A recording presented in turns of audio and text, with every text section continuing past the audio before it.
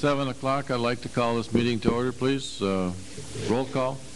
Mayor Yanish. Here. Councilmember Reese. Christensen. Here. Anderson. Here. Amon. Here. Johnson. Here. Dakin. Here. Fagerly. Here. DeBleek. 7 present, 2 absent. At this time, will we all stand and say the Pledge of Allegiance? I pledge allegiance to the flag of the United States of America and to the republic for which it stands, one nation under God, indivisible, with liberty and justice for all.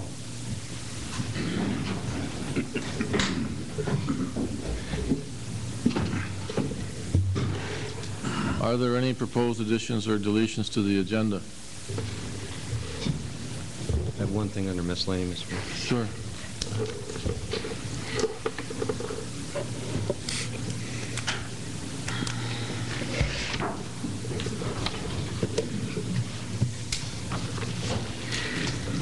We'll move into the, if there are no others, we'll move into the consent agendas. Move to approve. Second. A motion has been made and seconded to approve the consent items as they are. All those in favor say aye. Mr. Mayor, excuse me. Yes, I'm sorry. I'd like to pull the accounts payable again, please. Accounts payable.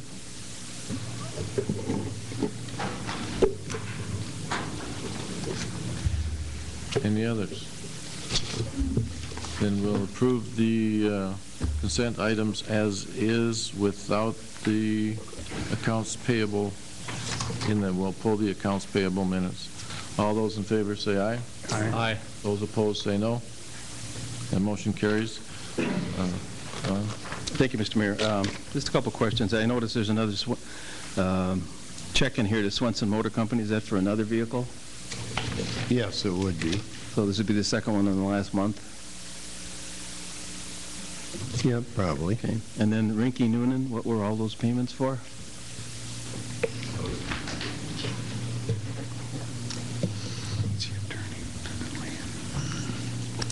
That was required for the settlements on the waste treatment conveyance line.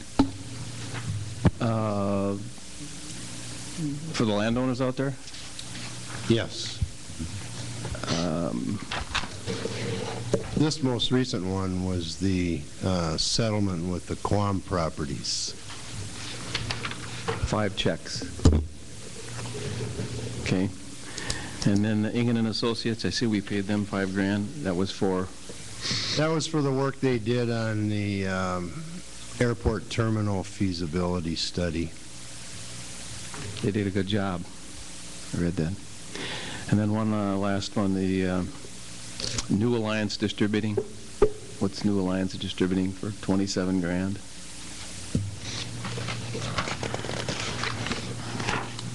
What was it? New Alliance Distributing.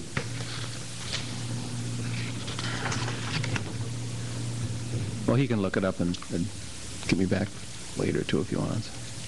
Pardon me? Need a check number at all? That is actually the filling of the gas tanks at the city garage, both unleaded and diesel fuel. Okay. That was it. With that, I'd move to approve these minutes. Second. Motion has been made and seconded to approve the accounts payable minutes through June 15th. All those in favor say aye. Aye. Aye. Those opposed say no. That motion carries. At this time, we'll move into the scheduled hearings. I would like to open the hearing for the annual stormwater permit pollution prevention program. Holly? Thank you, Mr. Mayor, members of the council, and viewing public. This is our annual stormwater meeting that's required through our MS4 permit. We do this once a year to kind of review what we've done in the past, what we plan on doing in the future. And this year will be a little bit different, as I'll talk about the new permit that will be coming out later this year or early next year. The purpose of the meeting tonight is to raise awareness of stormwater management. As I said, it's required by our permit. And I'm going to talk about what we've done in 2010, what we are currently doing in 2011, what we plan to do the remainder of 2011 and how the permit will be changing. This meeting allows the public an opportunity to speak on comments of our stormwater pollution prevention program and how we are implementing the program. The City of Willmar is classified as an MS4, a municipal separate storm sewer system, which basically consists of curb and gutter, manholes, swales, streets, or anything that would convey storm water.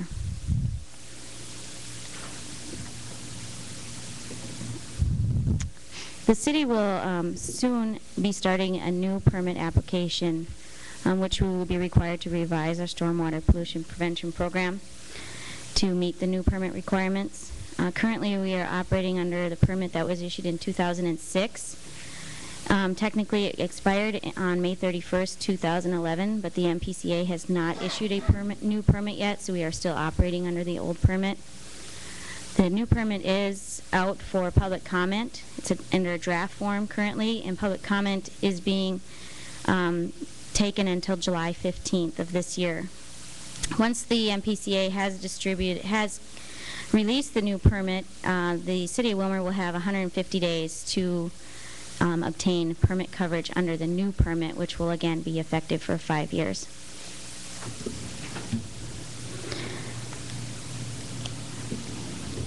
The Stormwater Pollution Prevention Program addresses 6 minimum control measures. The public outreach and education, public participation and involvement. The annual meeting does meet under the public participation and involvement section of the permit. The illicit discharge and detection, construction site runoff controls, post-construction stormwater management, and pollution prevention and good housekeeping. The goal of the permit is to create best management practices to reduce pollutants. Some of the accomplishments that were done in 2010 were we continued our outfall inspections. Under our permit, we were required to inspect 20% of all of our outfalls. In 2010, we did about 120 outfalls. Erosion and sediment control BMPs, or best management practices, are distributed to builders who obtain building permits, and those include suggestions as far as silt fence, inlet protection, rock construction entrances, keeping the streets clean, and trying to reduce the amount of sediment that does go down into the storm sewer. We always do review erosion control plan and a stormwater pollution prevention plan that is submitted by the developers with their plan submittal. We continue to meet with the Stormwater Task Force, although the meetings were down in 2010. We had 6 meetings in 2010. Primarily that was because we were in the process of continuing our work with Bar Engineering on the watershed management plan and waiting for results on that. So.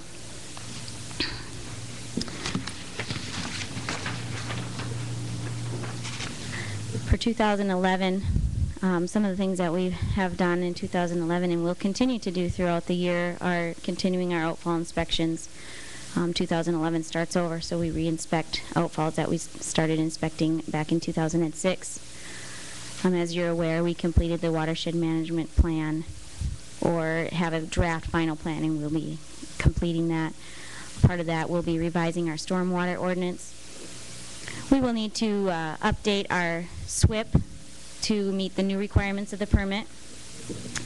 And we need to increase our education efforts to not only staff and developers, but also to contractors, homeowners, and the general public.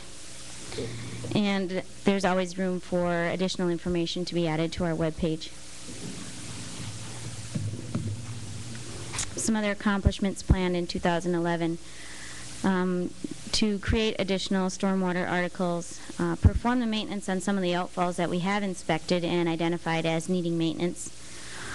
We need to begin assessment of the effectiveness of our ponds and wetlands. This you'll see as I get further along, as one of the new requirements for the new permit. We also will be updating our mapping system.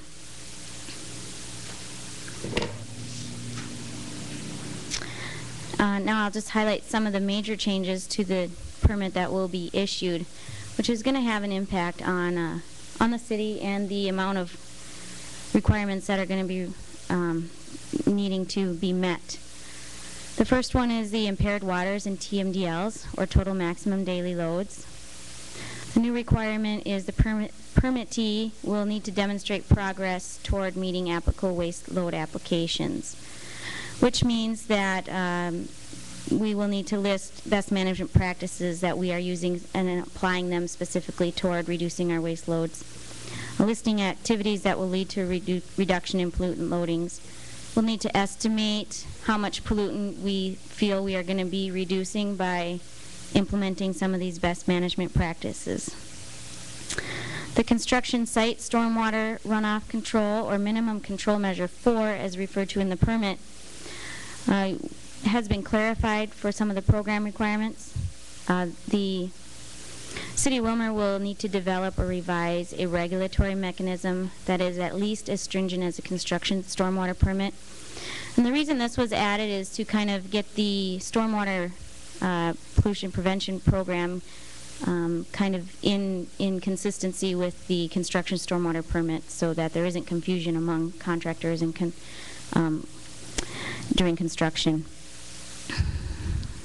Also, we need to include requirements that establish a viable program for enforcing the regulatory mechanisms that the city would need to implement. So if someone's not meeting the requirements that we have in our construction site, we need to come up with a way to enforce that, maybe a more stringent way of enforcing that. Right now we send out letters and do repeat inspections until they are being met, but I think that the MPCA is looking for a little bit more stringent requirements on that. Again, this is all preliminary and in the draft, so could change. The post-construction stormwater management, or minimum control measure 5, this was looked at as to strengthening the effectiveness of the stormwater management program for reducing pollutant loads. One of the things that they talked about in there is new standards for volume, rate control, total suspended solids, and phosphorus. Also, mitigation requirements. If a developer can't meet the requirements for reducing total suspended solids, there would be mitigation requirements in there that they could implement best management practices on a different site but within the same watershed, so that we are still making efforts towards reducing our pollutants. Another one would be payment in lieu to the permittee. So the developer would make a payment to the city, and the city would need to implement best management control practices on a different site within the same watershed. So they're kind of upping the requirements for post-stormwater management. And also along with that would be long-term maintenance requirements, making sure that once those BMPs are put into place, that there is maintenance done consistently among the developer to keep those BMPs functioning as they should be, and keeping them responsible and accountable for those best management practices. The pollution prevention and good housekeeping, minimum control measure 6.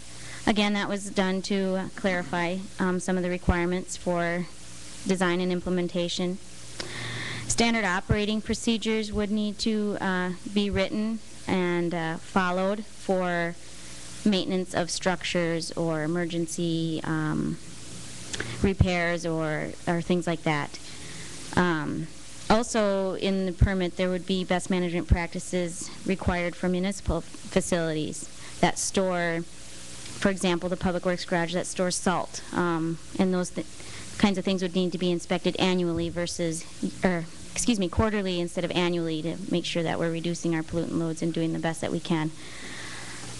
The storm sewer system mapping primarily was, previously the last permit was specific to the illicit discharge and detection elimination control measure. Now it's its own requirement, and basically that's so we can keep track of all of our pipes, ditches, swales, flow directions, and drainage areas, so that we know what is going where and how much pollutants we are getting. And then the pond inventory, which the City of Willmar has done a pond inventory, and some of the requirements are going to be added as far as unique identification, latitude and longitude location of those, the type of pond it is, the year it was built. One of the big ones that probably will be time-consuming is the water surface area of those ponds. What can those ponds hold? Who is responsible for maintaining those? And the number of inlets and outlets. So some of these things we already have. It's just a little bit of additional requirements that we would need to do. And then the public education, public outreach, and public participation and involvement. Those are minimum control measure 1 and 2.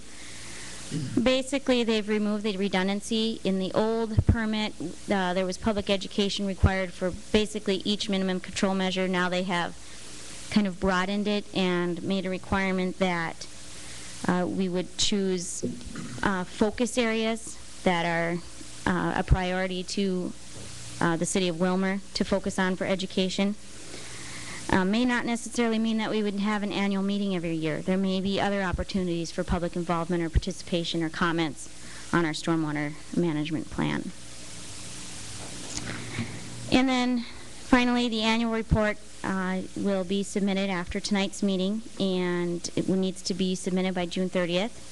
Would include any comments that we receive from the public, written comments, notifying the PCA of any changes to the SWIP, which are probably not going to happen at this time. They'll be updated when we apply for our new permit. And then we would document how many people are in attendance at tonight's meeting. With that, I'll take any questions or comments. This is a public hearing, so this is open to the public if there are any questions. If not, I will close the public hearing. Council, what would you wish to do? Have any questions or discussion? Go ahead, Councilman Christensen. Thank you, Mr. Mayor. Thank you for this report. The annual copy, can we get a copy of that annual report when it's done? Certainly. It's basically just a form that you fill out, and it says kind of the things that we've done throughout the year, but sure. Yep. But as I understand it, doesn't it also in there state something about the street sweeper and how much they're collecting? Yes, that's one of the requirements. Out of the storm sewers? Yep. What exactly does this permit allow us to do? I mean, you apply for it, you give them this sheet of paper, and then what is it? Does it say we can send water down the ditch, or? No, it basically regulates how much pollutants we can send down. I mean, they're trying to regulate the amount of sand or salt or silt or grass clippings or, pet waste or whatever. So to keep our waters clean, it's regulating the bigger cities for their discharge that they have into the storm sewer system, trying to get it all clean water going down our storm sewer system than polluted water.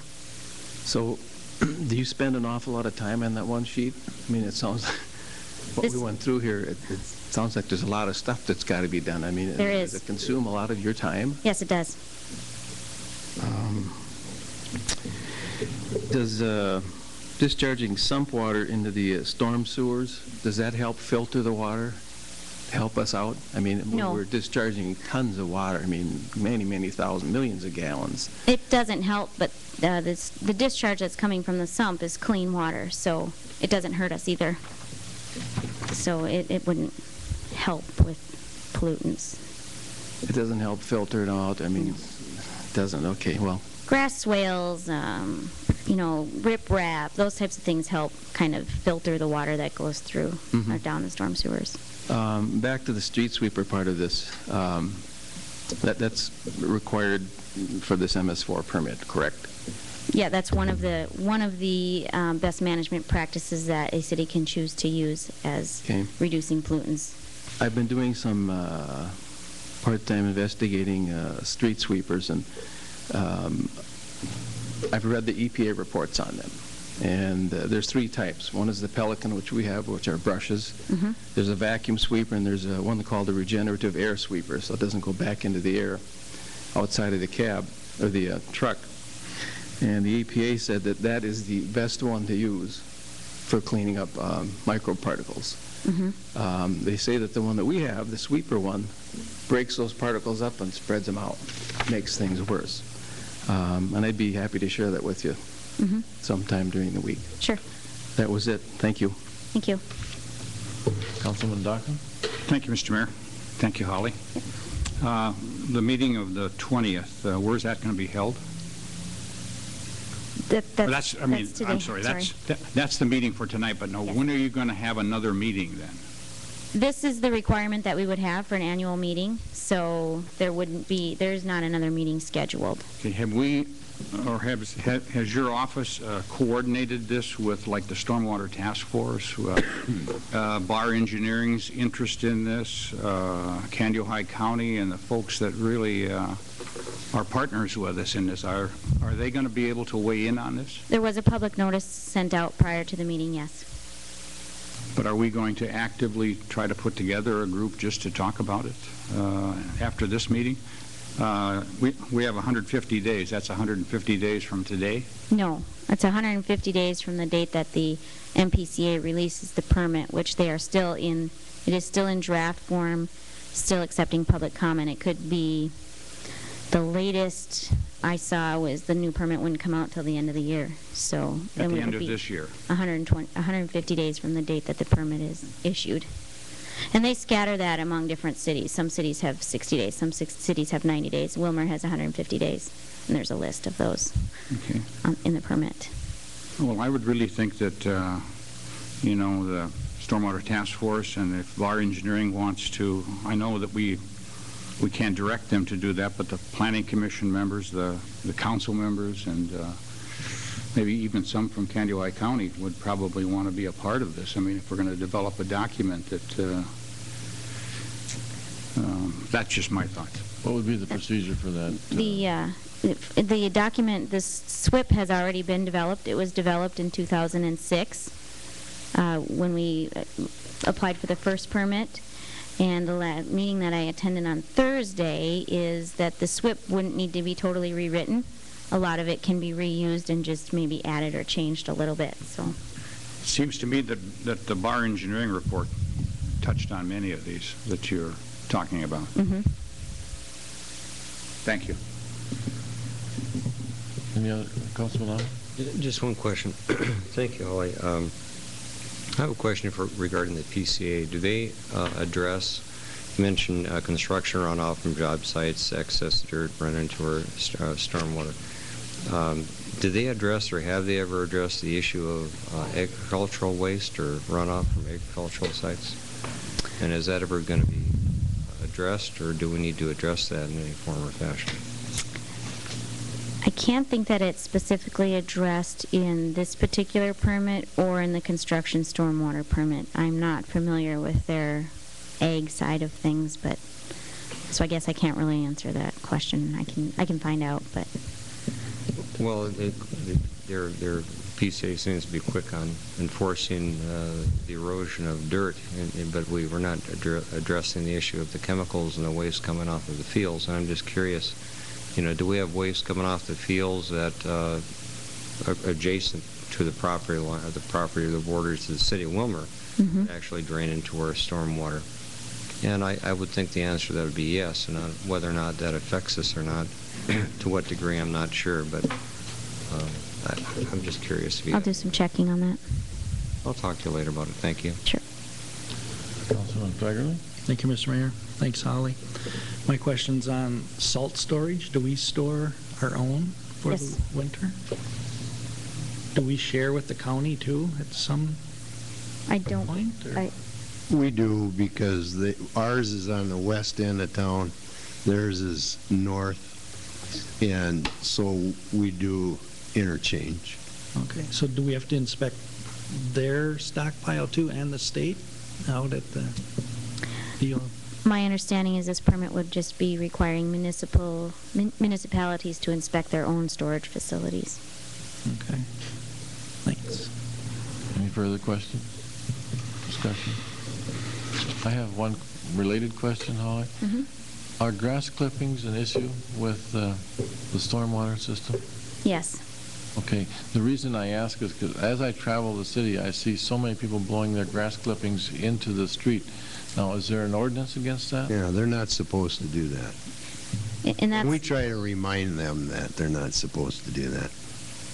and I think you'll see that as time goes on, the public education piece needs to be beefed up a little bit as far as letting the public know what is acceptable and what is not for stormwater pollution. That's something that is one of my goals for this next permit. Any other questions? Do we need a motion or anything? I don't believe any action is required, Mr. Mayor. Thank you, Holly. Thank you. Appreciate it. At this time, we will move into the City Council open forum. Is there anyone scheduled to speak? Yeah. Mr. Sullivan? Same old, same old. I apologize for doing this so much, but I'm a citizen of Willmar. My name is John Sullivan, 508 Southeast 13th Street, Willmar. I believe a citizen has the right to speak before the council. I know you get tired of me, but I think most of you know that I study my subject very well, and I feel I'm fairly well versed on them. I may not know everything, but I also have opinions. I'm here tonight to talk on, it's in your packet, the email that I wrote. I want to thank Doug Reese for inserting it into the minutes on the last Public Works meeting, and it is included in your packet. My objection to the new liquor ordinance as it is written. And the reason I feel that is because many, many years ago, back in South Dakota, my wife and I worked in that business. I was a bartender for a while. We both kind of sub-managed a liquor store for a while. So I know how that worked with underage people. I think the ordinance needed to be rewritten. It should have been done a year ago. It just got left by side until now somebody gets their third violation, so all of a sudden, hey, we better get this done. And I think it was done a little quick, a little without a lot of thought. And I agree with the main principle that you did is that you got rid of the closings. I agree with that 100%. These businesses should not be closed down. But to only increase the fine by $500, I think it's a detriment to the principle of why they do this. I'd hate to think, thinking back, we had one with the third violation this time. They only do that once every 6 months. How many violations were there in that 6-month period? You don't know. I bet if they checked them every other night, they'd probably run into some. So it's not just a one-time deal. It's something that happens. And the comment that you shouldn't fine a business because of its employees' mistakes, I don't agree with that, because I know there's 3 of you here that are independent businessmen, and if your employee makes an error in doing something, you're responsible. Your insurance is going to pay for that. And your insurance premiums are going to go up considerably. And if you have 3 of these black violations in 3 years, you'll probably be canceled. So the business is responsible. It's not just it's probably an honest mistake, yes, but the business has got to own up to it. And I believe the fine should be increased proportionately. As I stated in my email, to the first violation should appear before the council, not a committee. So they have to stand right where I'm standing and tell you why they did it and what they're going to do not to do it again. The second violation, fine should be $2,500. The third, $3,500. The fourth violation, $5,000. And the fifth violation, a revocation of license, period. Especially if you go to the 3-year deal. If they have 5 violations in 3 years, wow, there's something going on with that business. And it should be revoked right away. On the 3-year deal, I don't agree with that. I think it should be left at 5 years. And just going down the line there on Section D, I think that's okay, but the full council must take action for an increased fine as soon as possible, because they have to pay these within 10 days or 10 days after a hearing. So the council has to get in there and act on that right away. And sometimes you're not able to. So if you want to increase the fine, I think that should be somehow rewarded. And the last one, the H, I think is a very good addition to the ordinance.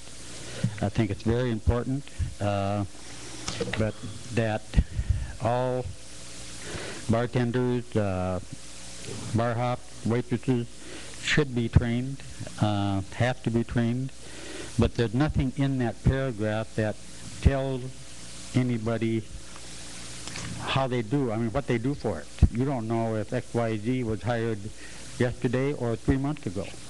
You don't know.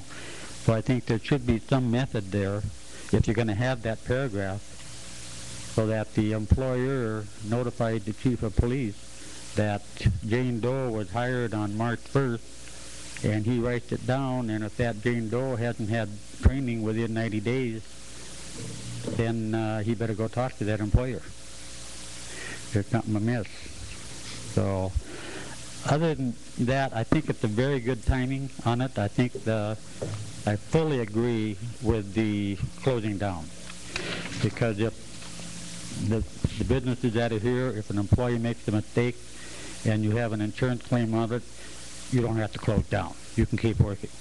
But that person that did the damage or whatever you did wrong may not have a job tomorrow, or he may. So it's up to the employer. So I don't think it's an automatic violation for being fired, but the employer does have responsibility. And what I'm here to recommend tonight is that you table this issue, rethink it, rewrite it, and put some more thought into it. Thank you. And the only other thing I do want to have to say is I think the council as a whole should review their Data Practices Act, what your policy is or isn't. It's not being handled properly. So with that, I'm done. Thank you. Thank you, John. Anyone else care to speak? If not, I'll close the public forum. With that, Mr. Okins, the department head for the finance department. Thank you, Mr. Mayor, members of the council, fellow city staff members, general public, and those that may be watching on Rack 8. I guess I'm the final department director to give his report. I don't know if they saved the best for last. I don't think so, but here I am tonight. And you have in front of you a packet. It's maybe a little different than what some people might be expecting. I'm not going to bore you with a bunch of numbers tonight. There's a few numbers in there, but I'm basically going to just kind of describe what our office does and who's involved in doing those functions. You'll see the very first page there and up on the screen a list of the employees in the finance department. You may not notice the very last person on there, Crystal Scott. She was married this year, and so her name changed. Her name was Crystal Wallaber. She just celebrated her second year anniversary with us here a couple weeks ago. So I do have to compliment them publicly on the work they do. We've had a couple of large projects in the last few years on the airport and the waste treatment plant, major projects with a lot of additional work that was involved in that, and they've stepped up to the plate. We've had a couple leaves of absence, and we've covered those vacancies in-house, and we've had a temporary this year, but those large projects, they've stepped up to the plate and did a lot of additional work. On the next page, you'll see the three major functions that our office handles: the financial recording and reporting. We are entrusted in reviewing city policy, If departments are in compliance, we review that. Banking reconciliation review, not only with city clerk's office, but also with component units of Rice Hospital and the municipal utilities. We do budget recording and compliance. That's basically the map of where we're going, and the financial report at the end of the year is basically how well did we do and where are we at the end of the year. Labor contracts and payroll compliance. We have basically 6 contracts that we deal with, all the city employees. 2010, we did have contracts in place. So far this year, there are none that are settled. It does potentially create additional workload for our staff in that if there may be any kind of back pay or any kind of changes that would be retroactive, we would have to go back and review those and see who may have qualified and who may not have qualified. We've had a lot of vacancies, position vacancies, and so we track those. We track budgetary changes and anything that might happen there. We've had some promotions with those vacancies, so we make sure that we communicate with all the employees and comply with all the labor contracts that we have. The next page is basically report setting organizations. These are organizations that we are required to follow. Basically from the top down are the governing agencies, where the city charter is basically the last item that we are required. Everything that may be contradictory to the other ones that may be in the city charter, we would make a recommendation that in order to be in compliance with these other governmental accounting standards or Institute of Certified Public Accountants, that we would make recommendations that these charter requirements would be changed. Again, I mentioned that our office is basically the office that's dealing directly with the main governmental unit, the general government of the city. We do have 2 component units of Rice Hospital and Willmar Municipal Utilities. We do incorporate their numbers. They do communicate with our office as far as compliance on bond issues, maybe communicating and coordinating bond issues and those types of things. The city general government basically has got $250 million in assets that we deal with. A lot of that has been added at the 2 projects that I mentioned, with about $80 million on the waste treatment plant and over $20 million on a new airport. We basically have $14 million in the general operating fund balance. Those are all based on past council proceedings and procedures, dedicated or designated, and I'll talk a little bit about that further on in my presentation about those designations and new change in terminology. Rice Hospital has basically $121 million in assets, and the utilities about $54 million in assets. The general government basically is classified into a number of different areas, and this is dictated by the actions the council wants to take. The general operating, of course, is the one that covers all the activities that would not be classified in any of the other categories. Special revenue funds are ones that are either dictated internally or externally by law, either by the council or by external forces, state statutes, or those types of items, and I'll talk a little bit about that further on in the presentation. The capital projects, I mentioned the waste treatment and the airport. Debt service funds are also detailed later on. That's all the debt. We basically issued about $160 million worth of debt in the last 10 years. All that is covered. Again, I have a slide further on. And the other ones there, the general fixed assets, I talked about $250 million in assets for just the city proper alone, along with the hospital and utilities, and then the long-term debt that's associated with that. The general government basically are into 4 categories, and we talk about this in our budgeting process, and that's where a lot of the discussion about where are we at, where have we been, where are we at, and where are we going. Where we've been are pretty standard, pretty cut and dried. It's historical data that we provide to the council. Where are we at today with the potential state shutdown and possible LGA cuts? There could be a question mark there. Where we're going to go from here in 2012, again, with this possible state shutdown is uncertain at this point. But these 4 categories are broken down into the general government portion. The special revenue funds, again, I mentioned that these are internally and externally restricted programs, either by choice of the council or by external forces. The Economic Development Revolving Fund, the council has just taken action on that this year. At the end of the year of last year, that was the deed grant that the council had gotten for the Willmar fabrication project.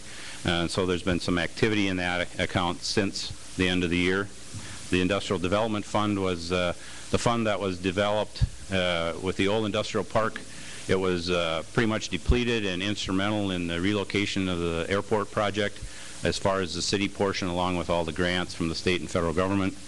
The Access Channel RAC 8 is been designated by the council. It's not restricted by any law or statute, and that is franchise fee from the two cable companies. Convention and Visitors Bureau is a lodging tax that is by statute obligated. The local option sales tax again will expire at the end of next year. The Community Investment Fund is what the council has used to offset their share of the street replacement program.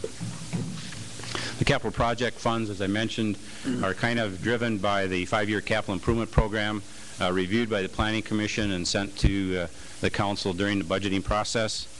The systematic equipment replacement program also is reviewed by staff and as part of the budgeting process. The 10-year street improvement program, $2 million a year basically is what we look at and try to target. Again, that's a combination of bond funds paid by special assessments and state aid monies. And then you also see there the waste treatment, relocation, airport I mentioned earlier. Debt service funds, I mentioned that we had issued about $160 million in debt over the last 10 years. A lot of that is primarily attributable to these debt services of the street program, Rice Hospital renovation a few years back, the utilities, which would include the wind turbines, tax increment programs, which are self-supporting. They're very small in nature compared to the entire picture, the airport and the waste treatment plant. Enterprise and component units, the waste treatment plant is basically, as well as Rice Hospital and the Willmar Municipal Utilities, considered enterprise funds. They are classified as a business and orientated function, and that's the way the rates and operations are set. They're to be run like a business, and the fees and services are to pay for those services. Internal service funds are only a small group of funds that we use internally to cost share office supplies and to temporarily fund street improvement programs until we are able to sell bonds. The trust and agency funds, you'll see a few of those there that we act as agent for Selvig Park. There was a $30,000 donation given a number of years back where the interest from that is used to cover the maintenance cost on the Selvig Park, which is located in the same block as Rice Hospital. Library Improvement Reserve, there's about $200,000 left there at the end of 2010. That was excess monies that was there after the debt for the library project was completed. And Rice Memorial Hospital, we act as an agent for their debt service. Component units I mentioned earlier, those are the departments within those units. Rice Hospital as the hospital general, the Rice Home Medical and Rice Care Center, and the utilities have the electric, water, and heating divisions. Joint powers agreements, we do work with other organizations outside of the city on joint powers agreements. The main one there is the EDC, or the Economic Development Authority, with Candioi County. We have the transit, also with Candioi County, the Community Education and Rec, and the Pioneer Land Library System actually is a joint powers agreement with a number of communities and counties. Financial conditions, a lot of people, when they talk about how much money do you have or how much is there available to be spent, there are really two classifications that I like to differentiate between. That is the investments and the fund balance. The investments are actually cash in the bank that you have. The fund balance may be your assets less whatever you owe on payables, bond, those types of things, and there is this distinct difference between the two. This is where the fund balance and the governing authorities that we're getting from the Governmental Accounting Standards Board a ruling that by 2012 the city of Willmar will have to change our terminology on the fund balance section. You'll see there, excuse me, the present terminology of reserved or unreserved. The reserved meaning that there are some legal obligations for those accounts and that there is no other usage that can be allowed for that. Unreserved, there's a breakdown between designated and undesignated. The city of Willmar has all of our unreserved dollars designated by the fund balance policy and procedures that the council has enacted in the past. Some of those being a cash flow reserve, which will help us in the possible shutdown of the state, insurance reserve, and the emergency appropriations, which is authorized in the charter. The new terminology that you see up there is a little bit maybe more explanatory. Somebody in their infinite wisdom decided that we needed to change it so that it was maybe more easily explainable. Assigned basically is the same thing as being a designated fund balance. So you'll see most of all of the designated balances that we have will fall into the assigned category. The non-spendable is basically reserved. That's next few pages are just basically, again, explanations of those terminologies. The cash and investments that the city has. For those that paid attention to Mr. Halliday's report and remember the investment balance that he gave that he handles, his number was $51 million. You'll see my number is 47. Where did $4 million go, you may say? It's down into the Rice Memorial Hospital. And that's about what we handle for them on as their agent for the debt service. But as we bring those two component units in with the city numbers, we have to move those numbers out of the city area into the component unit because they're really Rice hospitals. And so when we consolidate their financial report with our financial report, you'll see that difference in maybe cash and investment numbers from what the city clerk had reported. Here's the following page. Page 20 is a breakdown of the classification by fund categories that I just explained of the $47 million. Again, the general fund is roughly $14 million. Special revenue funds, which are restricted. Again, the big portion of that is for the community investment fund. Debt service funds are totally obligated for the repayment of debt. Capital project funds, again, in transit. Some of them are for the waste treatment plant. And the other ones are on there. I mentioned the last 10 years and a small breakdown on page 21 of what that $160 million in debt relates to. Even during that time, and we will have a scheduled discussion with Moody's, the rating agency, later on this week on our 2011 street improvement program. We've not only been able to maintain our bond rating, but we've actually had 2 improvements in that same time frame. The last page that you see there is basically a historical trend on the tax rate. A lot of that is attributable to increased growth, new construction, and those types of items. With that, Mr. Mayor, I would be more than happy to answer any questions that anybody may have. Further questions from the council? Thank you, Mr. Mayor. Thank you, Steve, for an excellent report. I'm just curious as to who really decided to change the terminology. I mean, who's the guy down at St. Paul that has all this time to think about changing this? Well, the Government Accounting and Standards Board is really kind of a conglomerate of a number of different organizations, from bond rating agencies to CPAs to anybody in the profession. You mean there's more than one guy that did it? There's a board down there that says we're going to change the terminology? It's a national organization, yes. Do you think it's a good step to change the terminology? I mean, if it makes it easier for people to understand it who aren't bean counters like myself, yes. Okay. Thank you. Any other questions or comments? Councilman Anderson. Thank you, Mr. Mayor. Thank you, Steve. I just want to say thanks to the Finance Department. I work with them quite a bit, and this is a big business. And you talk about $250 million in assets and $14 million operating budget. This is a big deal, and we've got 4 dedicated people. I don't think that there's many things.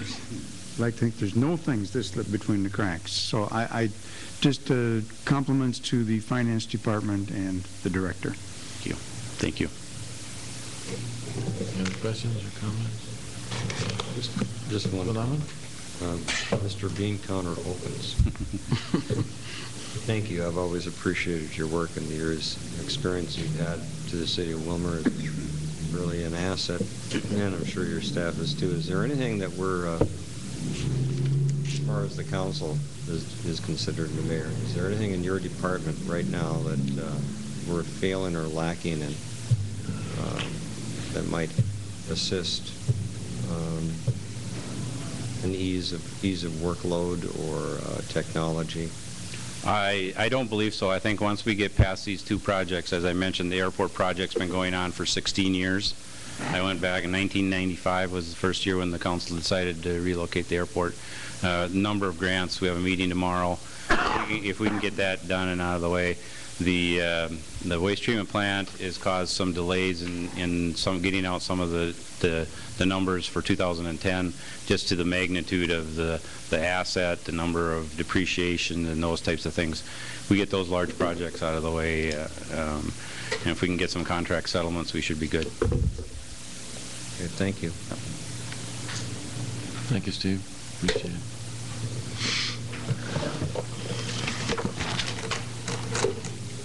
With that, we will move into the Finance Committee report for June 13th. Councilman Anderson. Thank you, Mr. Mayor. First agenda item was the MUC public hearing for proposed rate increase. The MUC General Manager, GOM, informed us that the MUC had held a public hearing earlier that day regarding a two-step proposal to increase electricity rates by 7% each in July of 2011 and January 2012. He discussed projected budgets for 2011 and 12 and noted that capital expenditures had been deferred as long as possible unless it was a safety issue. Beginning last year, there was a substantial increase in costs of transmission charges through Great River Energy, and that's a major factor driving the proposed rate increases. He also provided some rate comparisons with other cities. Following discussion, there was a motion made, seconded, and passed, and I would move the recommendation of the committee to introduce an ordinance amending the current electricity rates and set a public hearing for July 5th, 2011. Second. A motion has been made and seconded to set a public hearing to introduce an ordinance amending the current electricity rates for July 5th. Is there any discussion?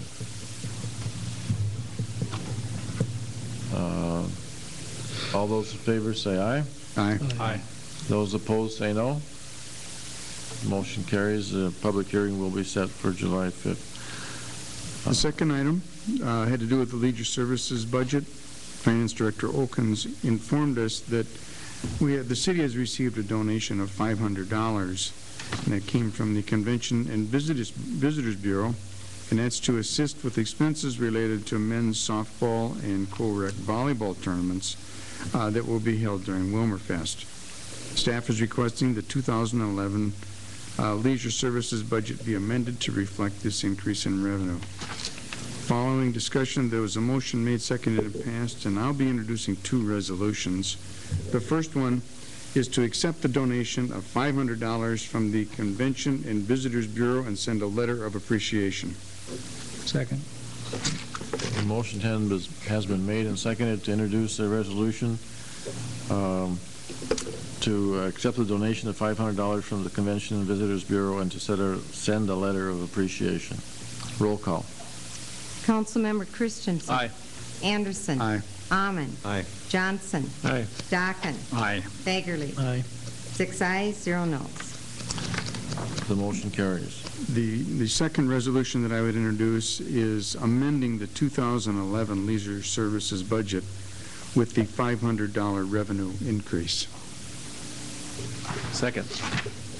A motion has been made and seconded to introduce a resolution amending the 2011 Leisure Services budget with the $500 revenue increase. Discussion. Roll call. Councilmember Anderson. Aye. Almond. Aye. Johnson. Aye. Dockin. Aye. Fagerly. Aye. Christensen. Aye. 6 ayes, 0 noes. That motion carries. The next item was a state auditor letter from June 1st. Staff provided us with copies of the state auditor's letter dated June 1st, 2011, notifying cities and counties that they may participate in the standards measures program, which could provide a reimbursement of 14 cents per capita in local government aid and an exemption from levy limits under sections 275.70 to 275.74 for taxes payable in 2012. Based on the latest census, that would mean Willmar would receive $2,678.20 for that effort. There was no recommendation from staff. We had a discussion and we took the matter for information pending what staff may have found out at the League conference. And it's my understanding that there was no great revelation developed from the League conference, so this will be received for information. And then staff also provided copies of the state's letter dated June 10th, 2011, advising contractors, vendors, and grantees of the possible state government shutdown as of July 1st. And I think there have been continuing letters and more letters going out in the same vein from the state. That was for information only. The fourth item has to do with an RV dump station. Staff explained to us that an RV dump station is being proposed to be installed at the Candioi County Recycling Center with a preliminary cost estimate of $14,000. The county has agreed to participate in this venture by providing the area to construct the station. City Attorney Ronning will be drafting a memorandum of understanding or land agreement for this purpose. Funding for the project is proposed to be taken from the 2011 Waste Treatment Plant Municipal Collections Capital Expenditures budget. Originally, $476,000 was budgeted in 2011 for the Orton Bladden Arby's lift station project, but those funds are no longer needed as the project has now been included in Project B of the new wastewater treatment plant. Following discussion, there was a motion made second and passed, and I would introduce a resolution approving the RV dump station project to be installed at the Candioi County Recycling Center and utilize $14,000 from the Waste Treatment Plant Municipal Collections Capital Expenditures budget for this project. Second. A motion has been made and seconded to introduce a resolution approving the RV dump station project to be installed at the Candioi County Recycling Center and to utilize $14,000 from the Willmar Treatment Center to the Municipal Collections Capital Expenditures budget for this project. Discussion. I have a question for Mr. Okins.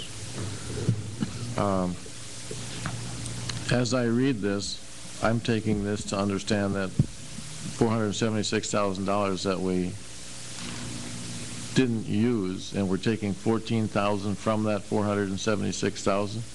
That's correct. The remaining amount will go into available balances to be budgeted in future years for the waste treatment plant. Any other questions, comments? Councilman Ahmed? Was it at the meeting, that's being put out in public bids to perform this work soon after we approve this, or is it, do we already have estimates for the project? We already have quotes. You do? Okay. Sealed bids. Quotes? Oh, we don't have it? We got one quote, didn't we? Okay. The estimate that we have is an estimate that the engineering department put together. Once we get the agreement, which I got from the city attorney tonight, we'll have Candioi County review that, and then we'll go out for quotes for the project. Okay, thank you. Any other discussion? Roll call. Councilmember Ahmed. Aye. Johnson. Aye. Dockin. Aye. Fagerly. Aye. Christensen. Aye. Anderson. Aye. 6 ayes, 0 noes. The motion carries. The next item has to do with excess liability insurance. Staff presented details of the current statutory tort liability limits to the extent of the coverage purchased from the League of Minnesota Cities Insurance Trust. A decision must be made annually whether or not to waive these limits. So this is something that we talk about every year. If the city does not waive the statutory tort limits, an individual claimant would be able to recover no more than $500,000 on any claim to which the statutory tort limits apply. The total which all claimants would be able to recover in a single occurrence to which those statutory tort limits apply would be limited to $1.5 million. The city waives the statutory tort limits and if the city waives the statutory tort limits and purchases excess liability coverage, a single claimant could potentially recover an amount up to the limit of the coverage purchased. The total which all claimants would be able to recover for a single occurrence to which the statutory tort limits apply would be limited to the amount of coverage purchased, regardless of the number of claimants. Staff was recommending not to waive the statutory tort limits at this time, and that's what we've done in the past. Before I move the recommendation of the committee, I have a question. In one place I'm seeing resolution, another place I'm stating motion. Is this a resolution? This is a resolution. Yes, we have a resolution. It's a resolution. Okay, thank you. Then I would move the recommendation of the committee and introduce a resolution stating that the city will not waive the statutory tort limits. Second. A motion has been made and seconded to introduce a resolution stating the city will not waive the statutory tort limits. Discussion. Roll call. Councilmember Johnson. Aye. Dockin. Aye. Bagley. Aye. Christensen. Aye. Anderson. Aye. Amon. Aye. 6 ayes, 0 noes. That motion carries. The sixth item on our agenda had to do with the police department budget amendment due to health insurance. Staff explained to us that another employee in the police department requires a change in health insurance coverage from single to family. As a result, the budget can be amended by decreasing salaries and increasing insurance by $5,100. The decrease in salaries is possible due to a patrol officer position that we haven't filled. Following discussion, there was a motion made, seconded, and passed, and I would introduce a resolution amending the police department budget by decreasing salaries and increasing insurance in the amount of $5,100. Second. A motion has been made and seconded to introduce a resolution amending the police department budget by decreasing salaries and increasing the insurance in the amount of $5,100. Discussion. Councilman Christensen. Thank you, Mr. Mayor. What does it mean to decrease the salaries? The line item for salaries would be reduced and the line item for insurance is increased by a like amount. So when we reduce the line item of salaries, does that mean this fellow's getting that much less money, but we're giving it back to him in insurance? No, it means that we have money in the salary line item because we had 2 vacant positions in 2011. Okay, so there's some excess money in there to cover this. Mm-hmm. Okay, and I know it's in their contract, but I still look at this as a raise. I mean, the guy's getting a raise, or the gal, whoever it is. It's a $5,100 raise, and we weren't going to have any increases in salaries, but I know it's contract, and just wanted to make that statement. Thank you. Any further discussion? Roll call. Councilmember Dockin. Aye. Bagley. Aye. Christensen. Aye. Anderson. Aye. Amon. Aye. Johnson. Aye. 6 ayes, 0 noes. That motion carries. The next item were some reports. We received the May 31st local option sales tax, convention and visitors bureaus, and RAC 8 reports. That was for information only. Our final item was had to do with future agenda items, and Finance Director reviewed some items that will be coming to us. I think the first item that you see there will not be coming to us. That was the Public Works, Public Safety thing. There will be a waste treatment rate discussion, Public Works Reserve Fund, fund balance policy, and capital improvement policy. That was for information only. Unless there's questions, I would move to file these minutes. Second. A motion has been made and seconded to file the minutes of the Finance Committee. Discussion. All those in favor say aye. Aye. Those opposed say no. That motion carries.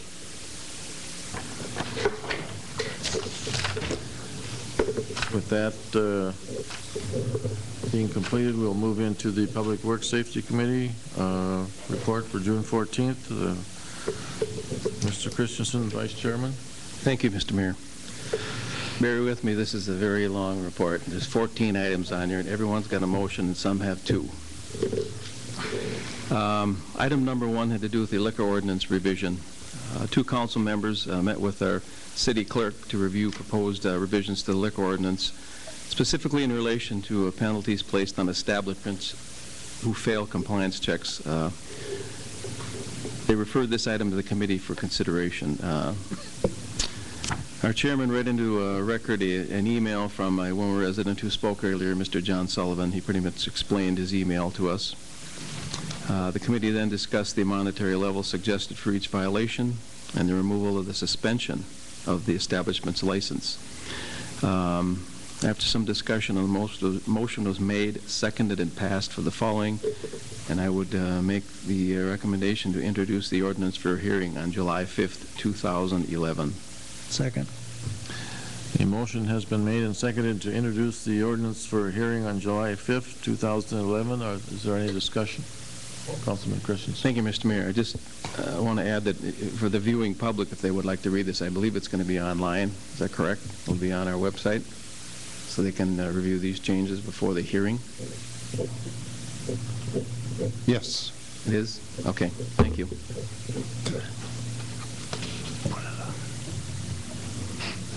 I might ask Audrey and Mick, is this a resolution or a motion? No, it's a motion. A motion. All those in favor say aye. Aye. Those opposed say no. Motion carries. Item number 2 was the presentation of some more improvement reports. Our Public Works Director presented the improvement report for 12th Street Southwest, named 1112. The area proposed for reconstruction is from Becker Avenue Southwest to Trott Avenue Southwest, and it would be funded through our PIR and reimbursed in 2012 at an estimated cost of $112,949.21. The assessment amount is estimated to be $32,868. After some discussion, a motion was made, seconded, and passed for the following. And I will introduce the resolution to receive the preliminary report for project number 1112 and order an improvement hearing for July 5th, 2011 at 7:05 p.m. Second. A motion has been made and seconded to introduce the resolution for the preliminary report for project number 1112 and order an improvement hearing for July 5th, 2011 at 7:05 p.m. Discussion. Roll call. Councilmember Fagerly? Aye. Christensen? Aye. Anderson? Aye. Almond? Aye. Johnson? Aye. Dakin? Aye. 6 ayes, 0 noes. That motion carries. Once again, our Public Works Director presented an improvement report for various streets to be added to the current contract for project number 1101 with Dunnick Incorporated by means of a change order and known as project number 1101-12.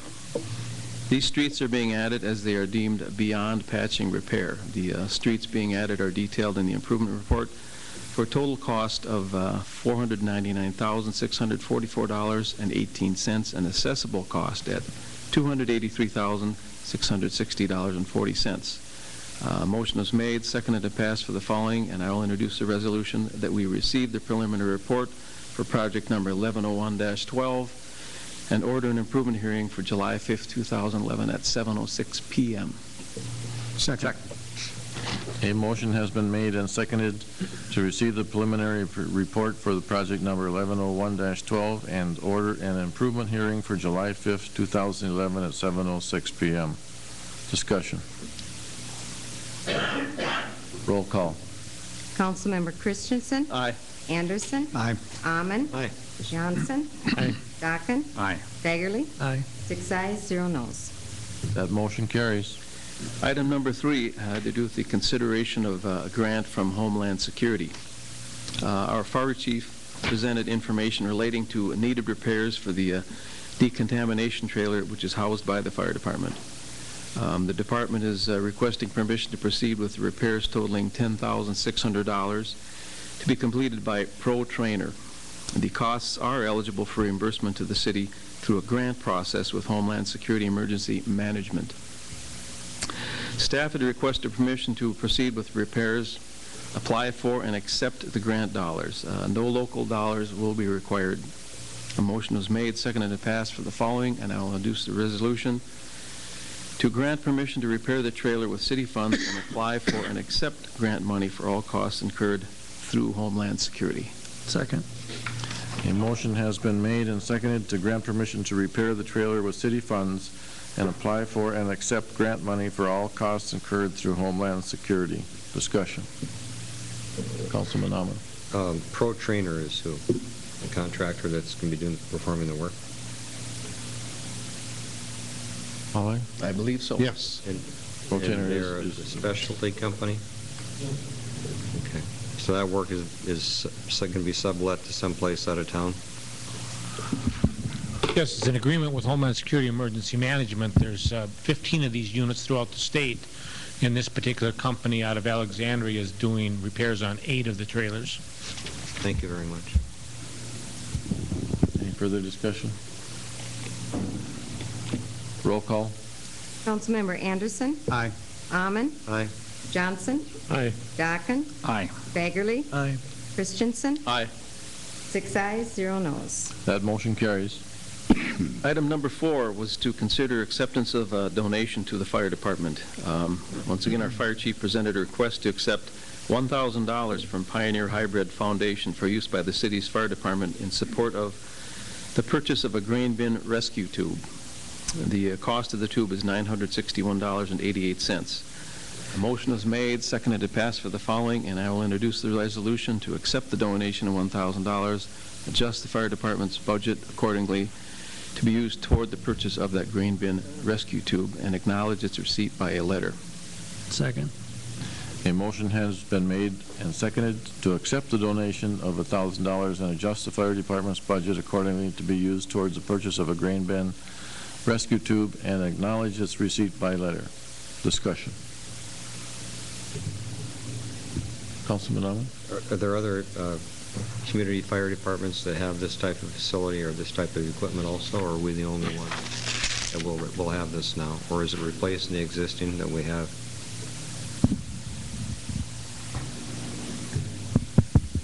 And we're the only ones in Candido County that would have this equipment. Again, our technical rescue team would use this equipment. Our technical rescue team is made up of members of the Willmar Ambulance Service, the Candido County Rescue Squad, and the fire department will be used jointly by those 3 entities. All 3 of the entities were consulted on its purchase prior to purchasing it. And to my knowledge, the closest one to us of a similar make and design would be down in Maynard. Thank you. Any further discussion? Roll call. Councilman Amon. Aye. Johnson. Aye. Dakin. Aye. Fagerly. Aye. Christensen. Aye. Anderson. Aye. 6 ayes, 0 noes. Item number 5 was the consideration of engineering services agreement for County Road number 55.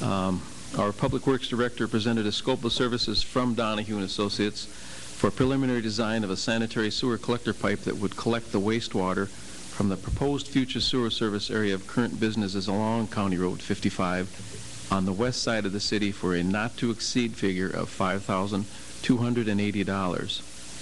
Existing businesses in the area have expressed an interest for the project that will connect to the proposed Western Interceptor Sewer Project. Donahue's proposal includes 3 alignments and preparation of cost estimates. The committee discussed that agreement, and a motion was made, seconded, and passed for the following, and I will introduce the resolution to approve the agreement for engineering services for a not-to-exceed amount of $5,280 and authorize our city administrator to sign on behalf of the city. Second. A motion has been made and seconded to approve the agreement for engineering services for a not-to-exceed amount of $5,280 and authorize the city administrator to sign on behalf of the city. Discussion. Roll call. Councilmember Johnson, Aye. Dockin, Aye. Fagerly, Aye. Christensen, Aye. Anderson, Aye. Almond, Aye. 6 ayes, 0 noes. That motion carries. Item number 6 was the consideration of proposal for flood risk assessment feasibility study. A proposal for a flood risk assessment feasibility study prepared by Bar Engineering was presented to our committee for discussion and information. The study would address key mitigation strategies for some of the key flooding areas identified within the city's draft watershed management plan. The total cost of the study was $88,040. After some discussion, a motion was made, seconded, and passed for the following. And I will introduce the motion that we refer the proposal for a flood risk assessment feasibility study to the Stormwater Task Force for recommendation. Second. A motion has been made and seconded to refer the proposal for a flood risk assessment feasibility study to the Stormwater Task Force for recommendation. All those in favor, say aye. Aye. Those opposed, say no. That motion carries. Just about halfway through. Item number 7, consideration of Bureau of Criminal Apprehension Joint Powers Agreement. Our Chief Police presented an agreement with the Bureau of Criminal Apprehension, the BCA, to continue access to state criminal justice data maintained by the BCA. Our City Attorney reviewed the information and expressed concern regarding Section 2.11, the requirement for maintaining records for auditing purposes. Our Chief consulted with the Candiway County Sheriff's Department and determined adequate records to meet the auditing requirements have been in place for years. The agreement is necessary to continue the service of the Police Department's ability to check driver's license, vehicle registration, or perform criminal history checks and submittal of accident reports to the state of Minnesota. Following some discussion, a motion is made, seconded, and passed, and I will introduce the motion that we approve the joint powers agreement and authorize the mayor and city administrator to execute it on behalf of the city. Second. A motion has been made and seconded to approve the joint powers agreement and authorize the mayor and city administrator to execute it on behalf of the city. Discussion. Roll call. Councilmember Dockin, Aye. Fagerly, Aye. Christensen, Aye. Anderson, Aye. Almond, Aye. Johnson, Aye. 6 ayes, 0 noes. Our next item had to do with considering acceptance of a donation to the police department. Once again, our police chief presented a request to accept $750 from the Divine House in honor of a Willmar police officer performing successful CPR on a Divine House resident. It is a request that the money be used to purchase a bulletproof vest. After some discussion, a motion is made, seconded, and passed for the following, and I will introduce the resolution to accept the donation of $750 to be placed in the police department's budget for purchasing a bulletproof vest and to acknowledge its receipt by letter to them. Second. A motion has been made and seconded to accept the donation of $750 to be placed in the police department's budget for purchasing a bulletproof vest and acknowledge its receipt by letter. Discussion. Councilman Ahman. Somebody tell me who the officer was that saved this person's life?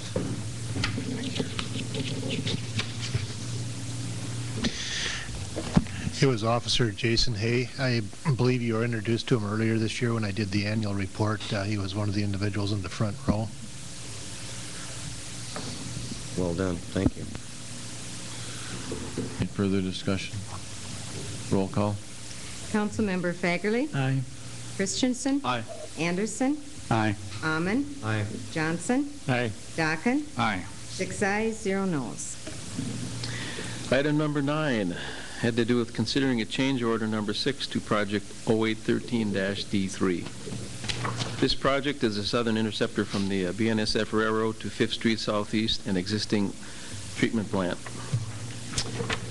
facility, which was substantially complete in June 2010. The settlements and agreements have been recently completed between the landowners and the city, including conditions that involve lowering selected manholes.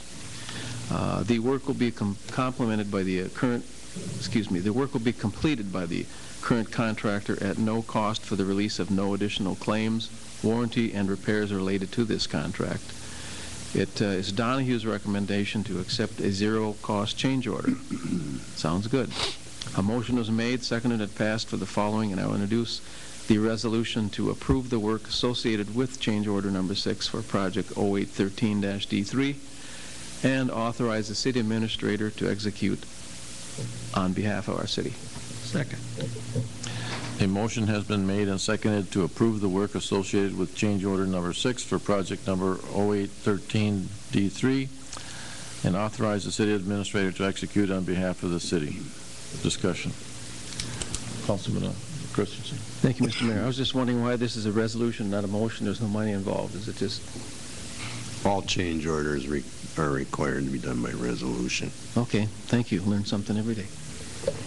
Further discussion? Roll call. Councilmember Christensen. Aye.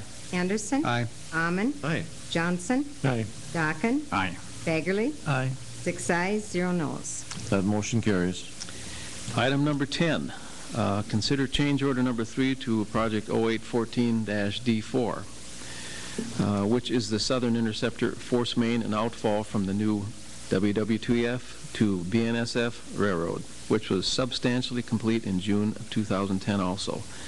The settlements and agreements have been recently completed between the landowners and the city, including conditions that involve lowering some selected manholes. This work will be completed by the current contractor, again at no cost for the release of no additional claims, warranty, and repairs related to this contract. Again, Donahue is recommending a zero-cost change order. Motion is made, seconded, to pass for the following, and I will introduce the resolution that we approve the work associated with change order number 3 for project 0814-D4 and authorize the city administrator to execute it on behalf of our city. Second.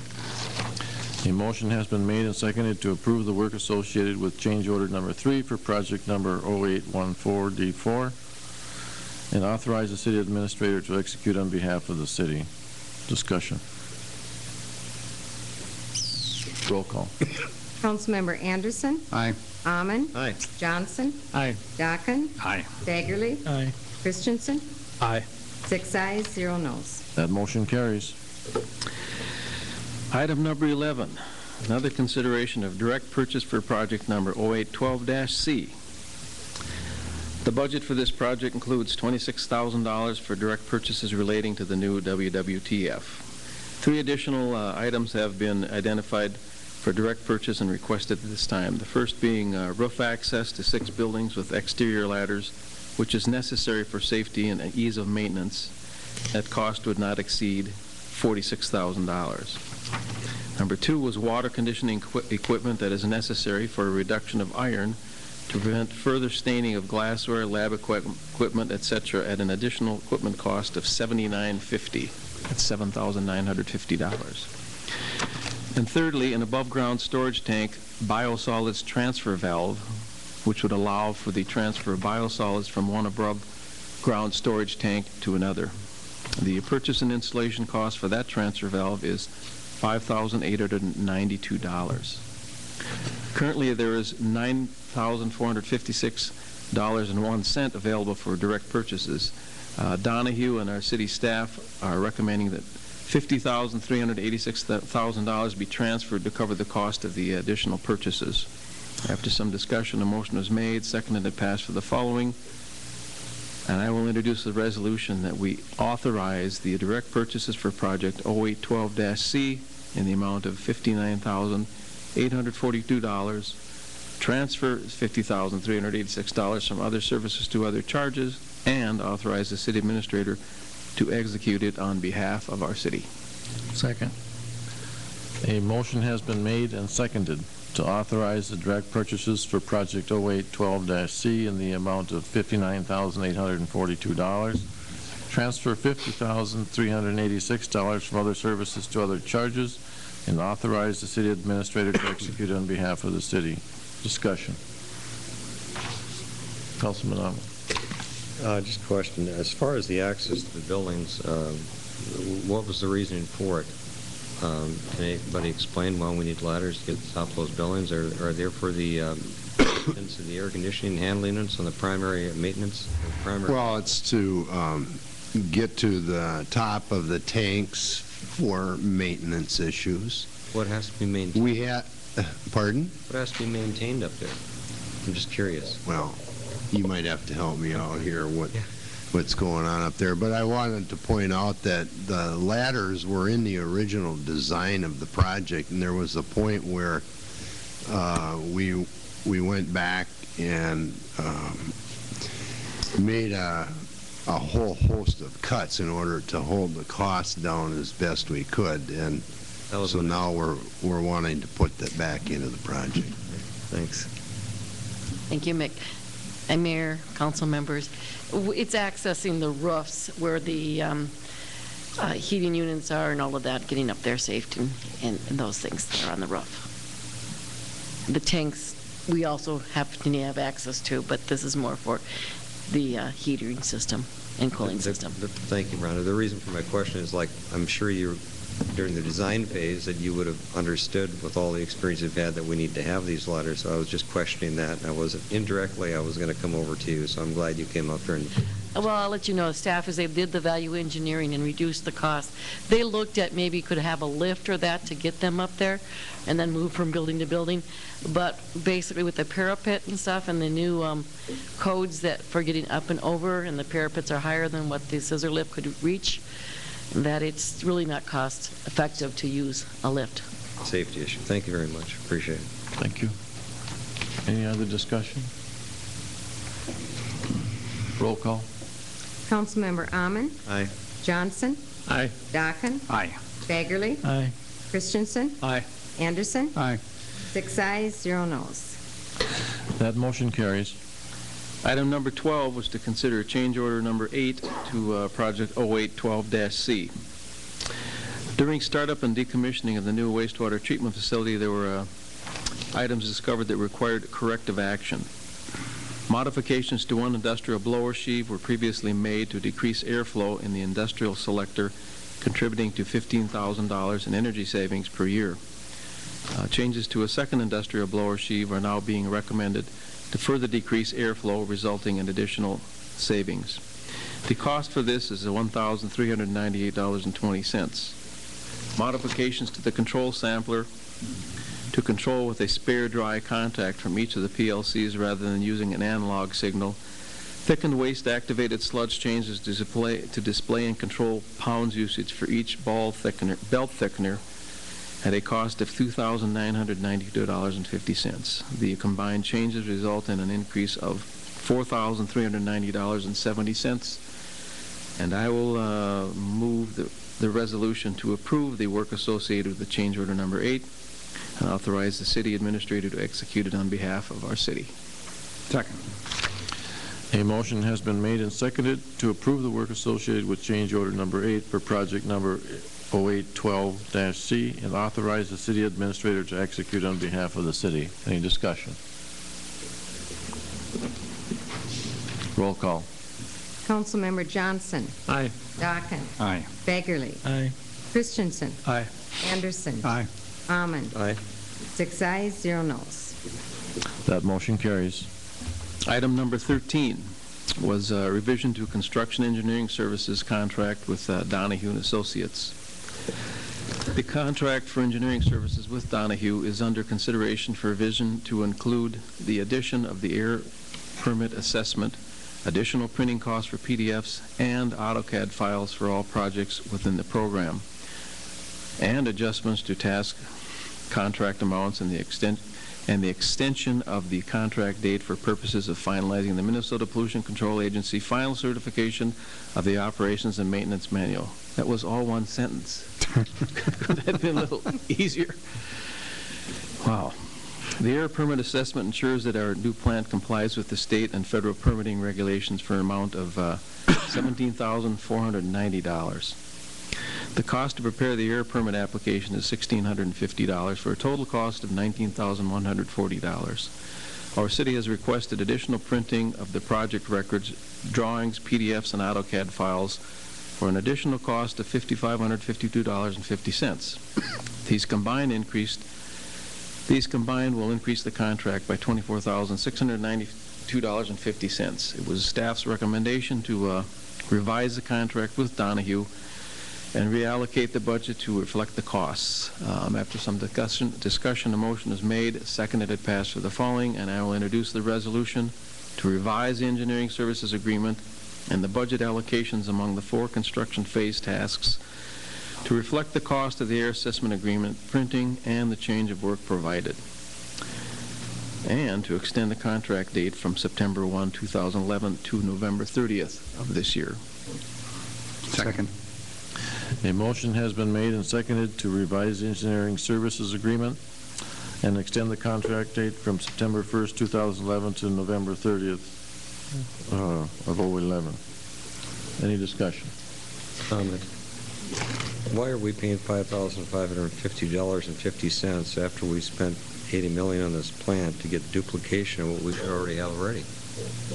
Am I right or wrong on that? Well, we have, as part of the contract, a couple sets of drawings. What we're asking for are additional hard copies and then the PDFs and the AutoCADs. That wasn't included in the cost of Donahue to perform those? Usually when you build something for somebody, you give them all the specs and the data. Which we have, but we're looking for additional copies and additional ways of storing and keeping the information. All right, thank you. Any further discussion? Roll call. Councilmember Dockin. Aye. Fagerly. Aye. Christensen. Aye. Anderson. Aye. Amon. No. Johnson. Aye. 5 ayes, 1 no. That motion carries. Our last item, number 14, consideration of a lease with Pioneer Land Library. Our city administrator presented a consent to lease to be signed by the city as joint owner, acknowledging the lease agreement between Pioneer Land Library System and Candiwai County for a term of 5 years with a 3% cost of living adjustment rent increase each year.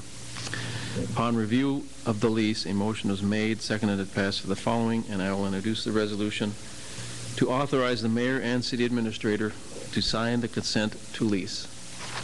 Second.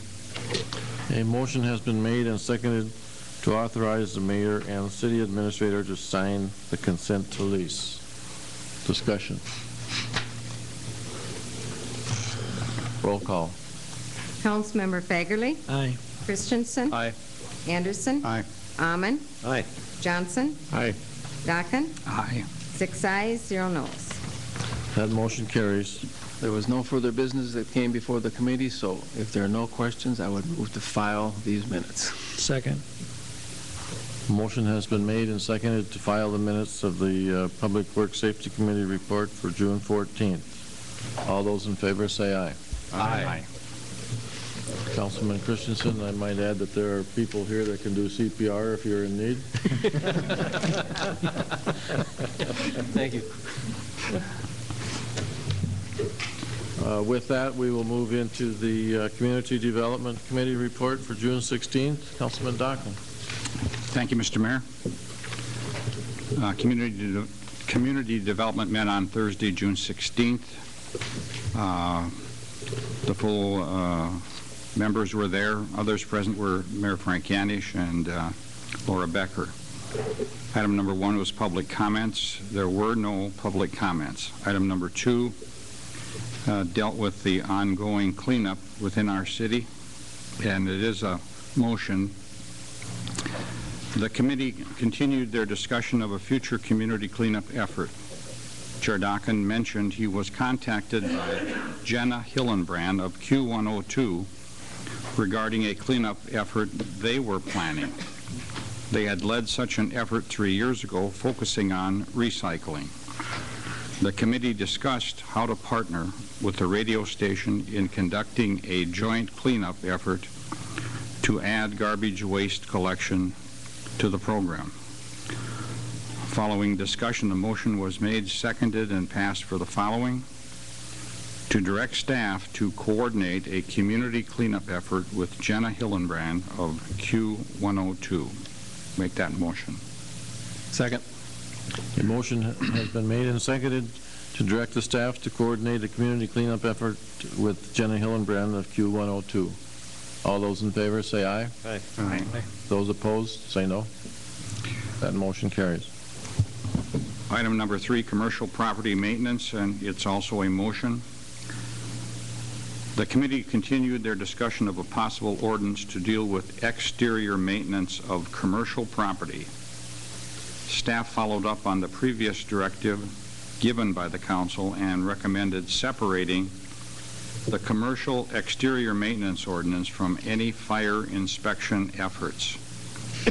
Staff offered to draft an ordinance for exterior maintenance of commercial buildings. The committee discussed the pros and cons of having exterior commercial inspection standards separate from the fire code standards. Staff said it had to do primarily with the responsibility placed upon inspection staff by the fire code in citing and enforcing any and all violations noted in the course of inspections. It was suggested that the fire chief provide more information relative to fire code authority and inspection programs at a future Public Works Public Safety Committee meeting. Following discussion, a motion was made and seconded and passed for the following: to direct staff to prepare a draft ordinance for exterior maintenance of commercial structures and to bring it back to the committee for discussion. And I'll make that motion. Second. A motion has been made and seconded to direct staff to prepare an ordinance for the exterior maintenance of commercial structures and to bring it back to the committee for discussion. Is there any discussion? Councilman Fagerly. Thank you, Mr. Mayor. So what is the issue with commercial property that we need an ordinance? I'm going to let Mr. Peterson speak to that. Mayor Yanish, Council Member Fagerly, members of the council. The city currently has an exterior maintenance ordinance for residential structures that is very basic. It deals with basic upkeep and maintenance of the exterior of the structures: broken glass, deteriorating siding, concrete, brick, any masonry issues, and we would propose doing the same thing for commercial structures because we're starting to see a lot more deterioration in our commercial buildings. Okay, so how is our ordinance working with the residential? It's something that we don't have to deal with a lot. I think it's played itself out. We had a number of structures we dealt with initially, and those have been fixed up. As we get complaints, we do investigate them, but the terms of the ordinance are such that the house has to be in pretty tough shape in order to be in violation. So they are very basic standards. Personally, driving around town, I could probably find 100 homes that need some exterior maintenance correction. Well, in the past, the council's position has been that it should be enforced on a complaint basis.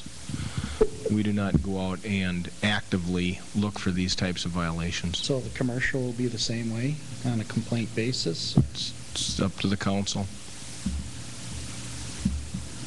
Okay. Any further discussion? Councilman Christensen? Thank you, Mr. Mayor. I had the same concerns, Rick, at the meeting, and my comment was, I think most of this is common sense stuff. You know, if bricks are falling off your building, you should fix it. If your window's broken, you know, you should fix it. But like is true across the whole country, the common sense is lacking in a lot of places these days. And the committee decided we need to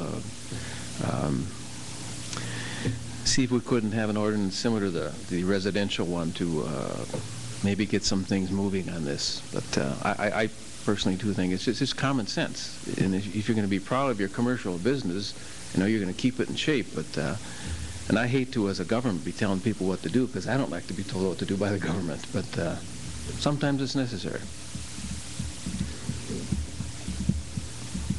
Any further, Councilman Dawkins? Thank you, Mr. Mayor. I think for me it was an issue of health and safety, and that there are a number of downtown building structures that are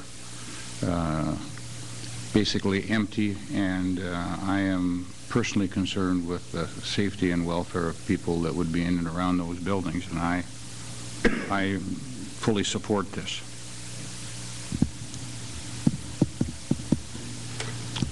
Any further discussion?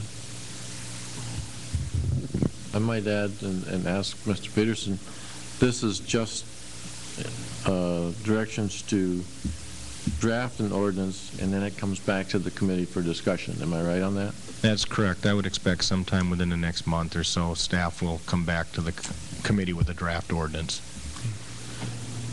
If there's no further discussion, all those in favor say aye. Aye. Those opposed say no. That motion carries. Item number 4, 16-bed mental health facility for information only. The committee discussed a meeting held earlier in the week to hear about changes in the 16-bed mental health facility on Southeast Olena Avenue. Care at the facility has changed from acute lockdown care to subacute care with privileges to leave the facility.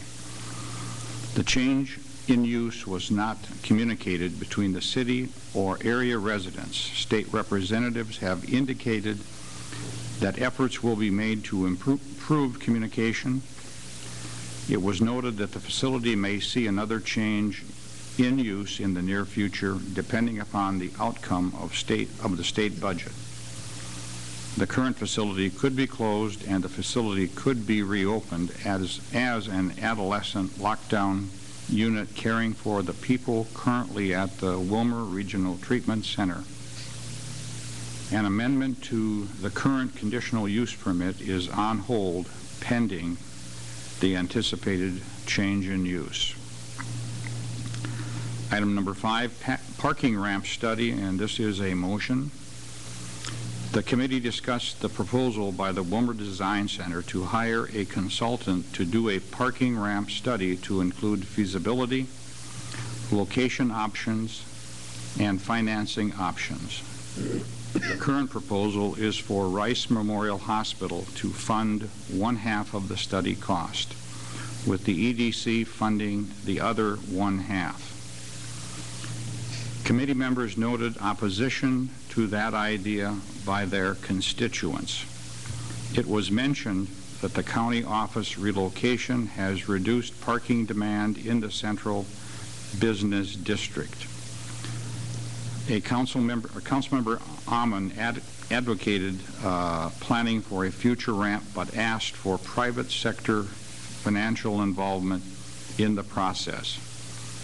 It was a consensus of the committee that it would be worthwhile to have an understanding of the parking demand and needs in the central business district, but they were unconvinced that a full-blown ramp study was warranted at this time. Marianish stated that he was opposed to the study because there was no demonstrated demand.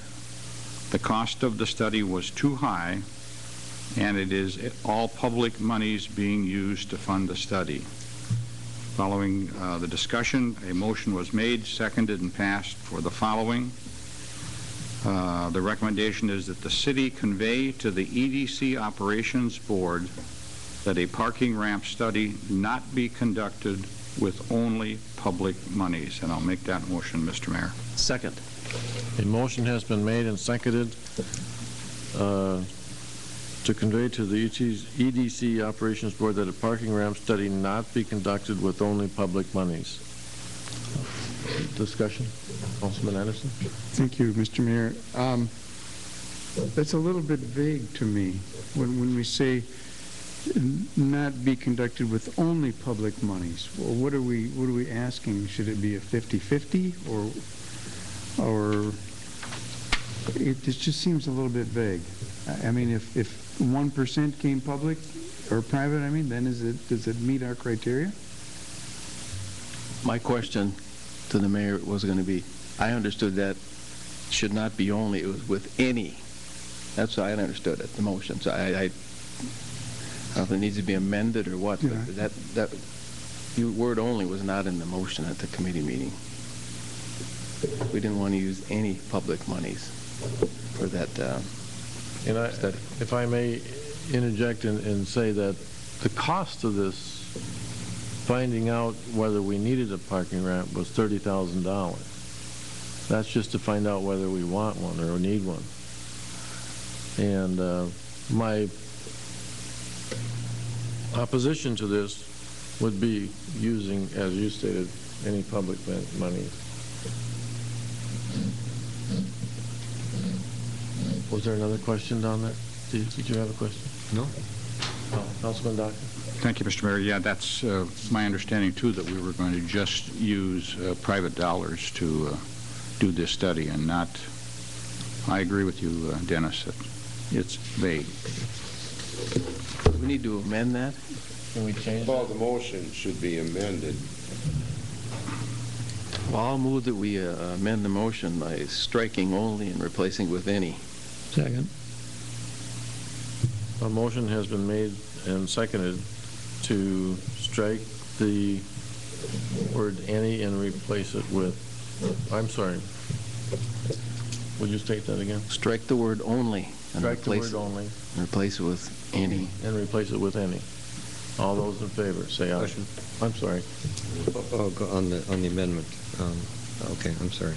Go ahead. Well, I just want to also comment that what we're saying is that we're not going to be opposed to this in the future, but it isn't defined in the recommendation. So if we do this, we should say not at this time also, unless that's the indication or consensus. This is saying that we're never going to spend a dime on the study. But then again, I think it would be foolish for us not to say that it might not be needed in the future. So I would like to think that maybe at this time could be added very simply.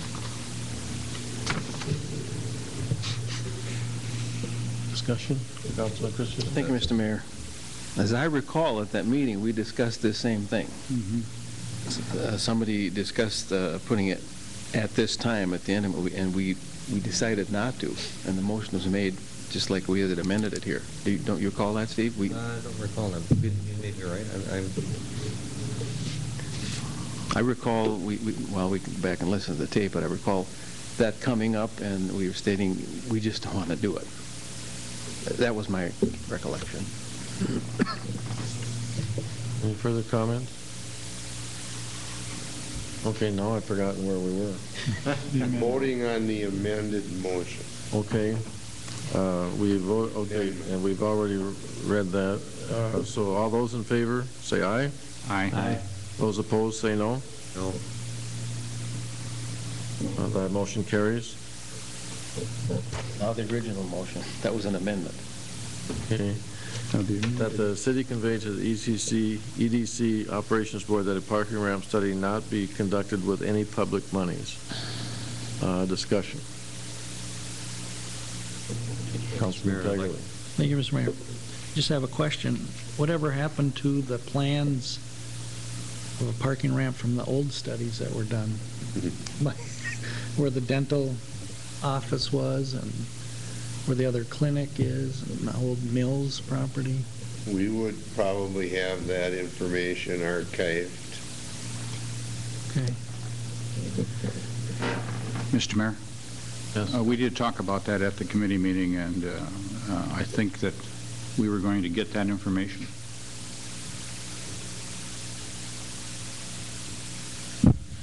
I know exactly where to look for it, and if the EDC and the Design Center wish to have access to those files, they're free to come to City Hall and research that information.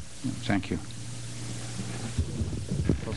Mr. Mayor, there's other things we discussed that might maybe clear up some of the discussion, or should be maybe said too, and that we discussed the need of the parking situation now, and we had an individual in the audience, Laura, who made a comment that in the last 10 years of her working downtown, that she's only had 2 days out of 10 years where she could not find a parking space in Block 50, as close to her place as possible.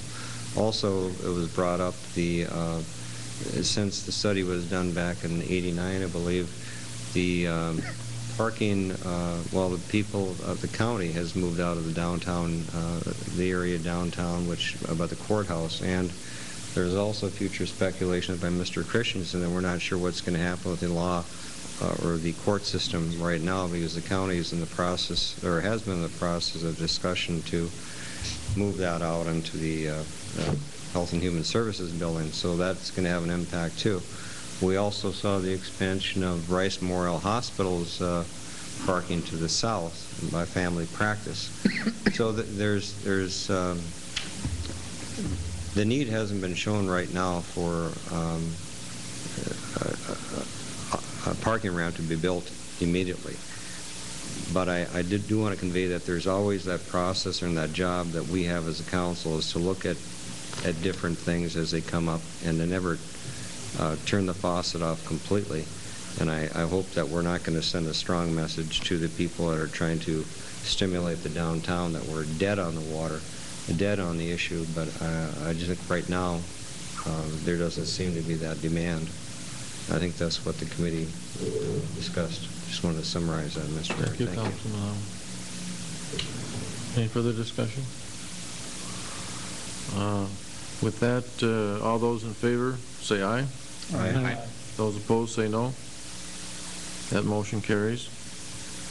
Item number 6, updates for information only. Staff informed the committee that the deed grant had been fully executed for the construction of the Mid-Central Research and Outreach Center at Midwest Technology Campus.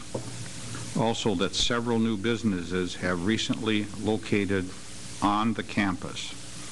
Number 2, the status of the former airport terminal architect's report was conveyed. 3, the committee discussed several recent Planning Commission matters, including a new dental clinic on 19th Avenue, strip center development near the Walmart, Lulu Beans expansion, and the upcoming public meeting and Planning Commission hearing to discuss and consider a trails and pedestrian plan.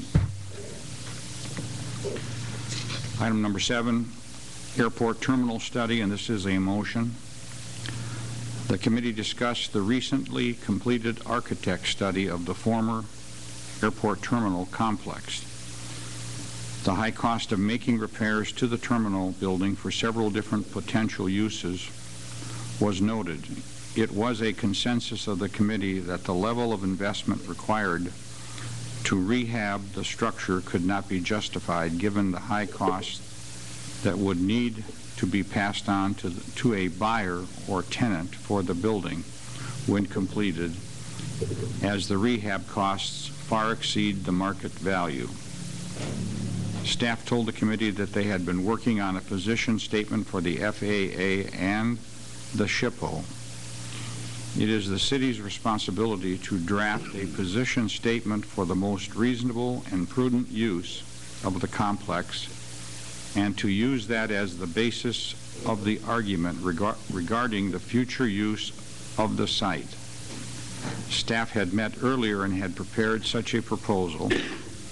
It was suggested that the city's position be that the terminal and paved ramp area should be demolished in their entirety. Secondly, the city would propose that the Rice hangar be rehabilitated.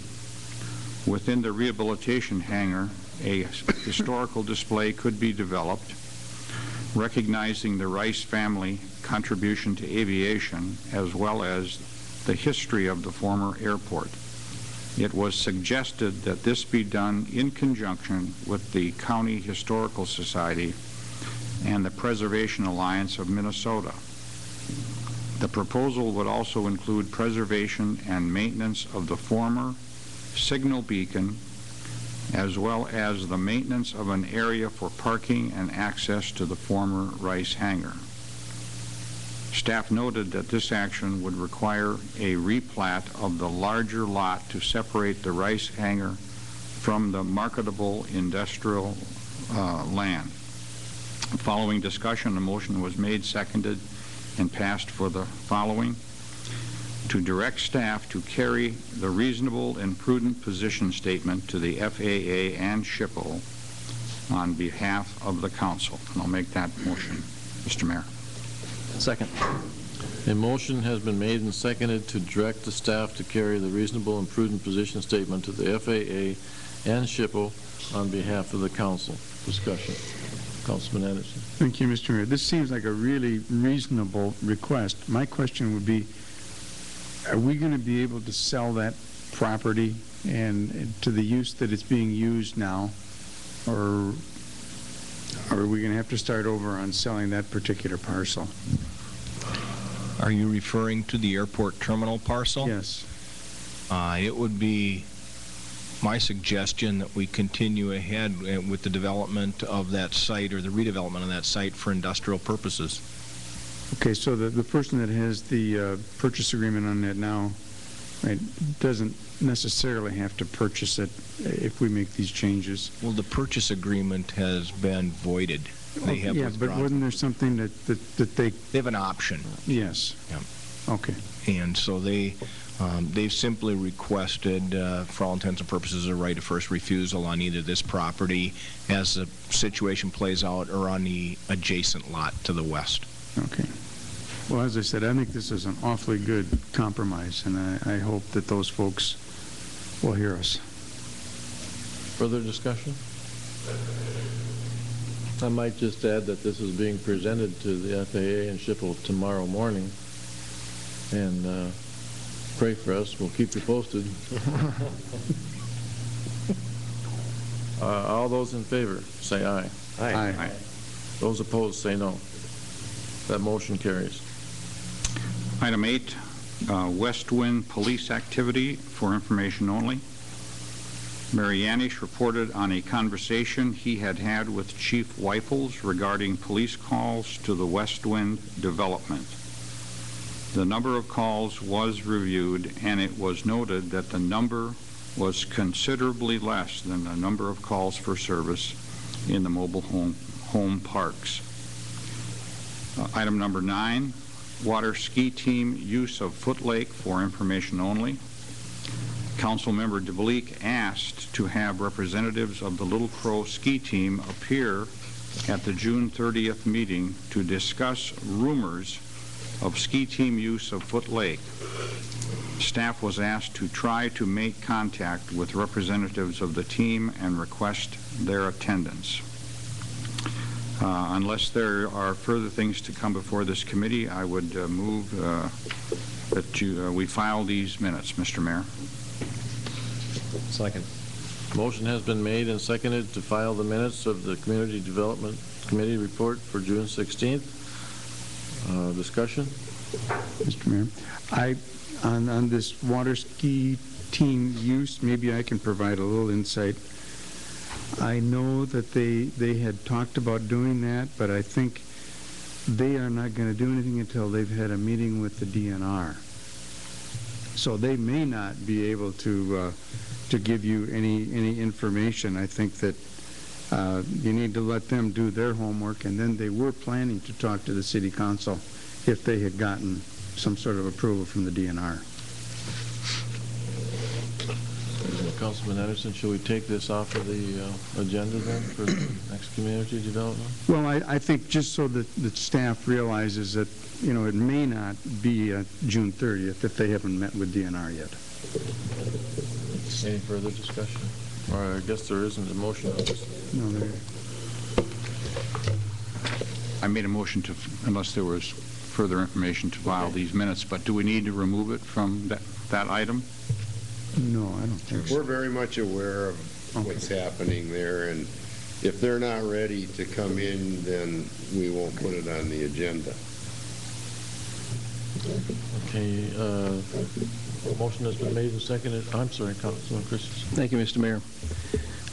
With regards to number 8, Westwind police activity, I know that you wanted the comparison between the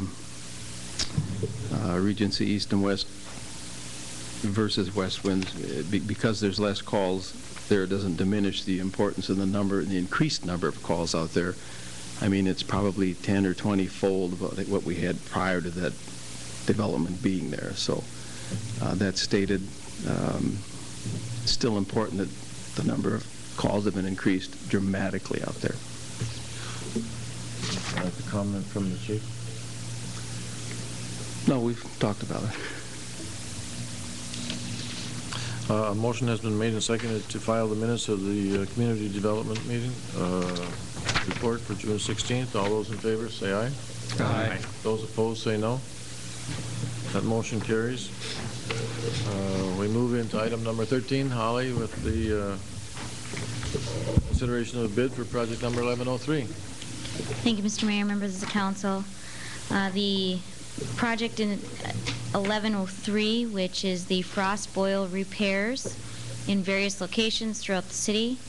Bids were opened on Thursday, June 16th. We received 2 bids, one from Dunick and one from Munson.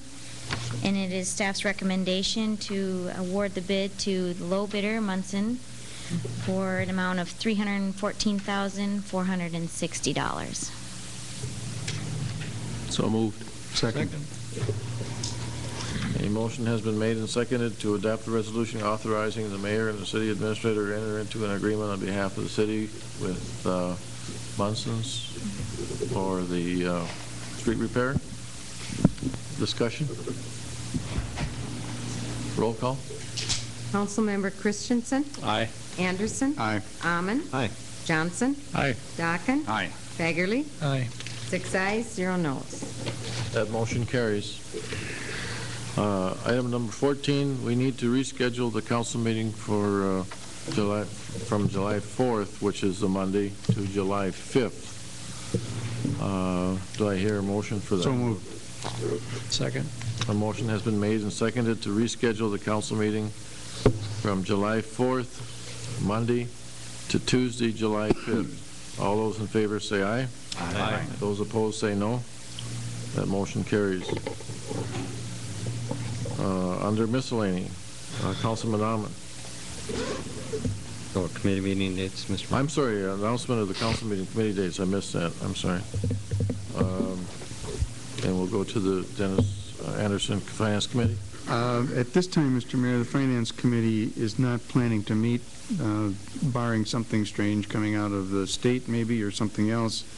We may have to call a meeting, but we would be notified. So at this time, no meeting. Okay, no meeting for Finance Committee.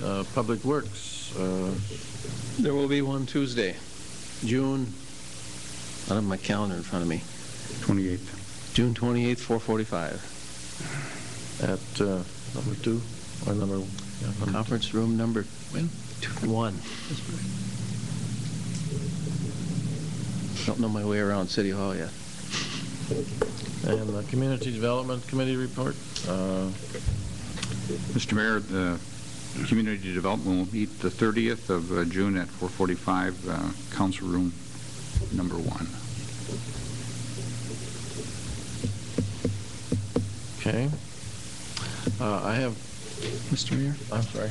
Community Ed is meeting this Friday at 11:30 at Jefferson School, since it was canceled. Community Ed. And Rec. Okay. And I'm sorry, tell me again the date and time. This Friday, 11:30 at Jefferson School.